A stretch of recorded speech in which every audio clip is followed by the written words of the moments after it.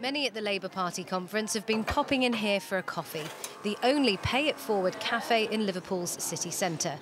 With all profits tackling homelessness, CEO Michelle Langan says she's worried about this winter. Our team are prepared that we are going to see a spike in homelessness, and it's the services who are going to have to pick that up. So it's the social services and the charities who are going to end up having to pick up that slack. We are all suffering because of it as well. What would you like to see discussed over the next few days at the Labour conference?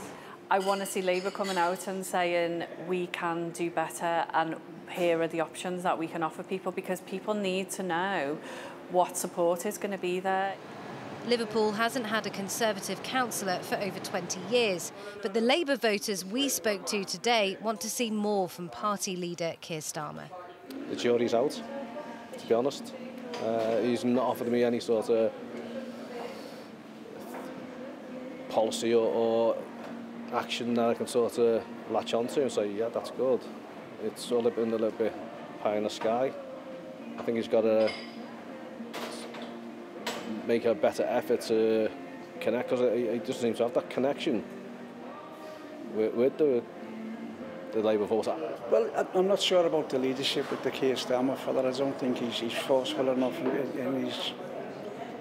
his outgoing. He just doesn't breed confidence for me, you know. Get off your and do the right thing. Don't talk it, do it.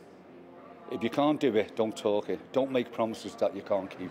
Sean Keyes is just finishing off the new Royal Liverpool Hospital.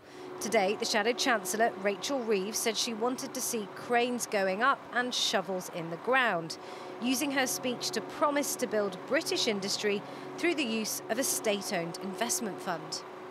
Do you think that's a feasible plan for the future?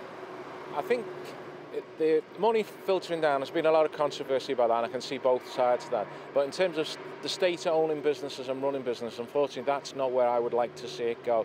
We've got a history of that not working, and that's why I say businesses are better run by business people and people who run businesses and not the state.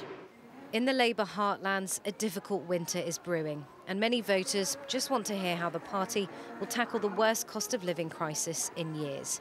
Emily Wither, 5 News.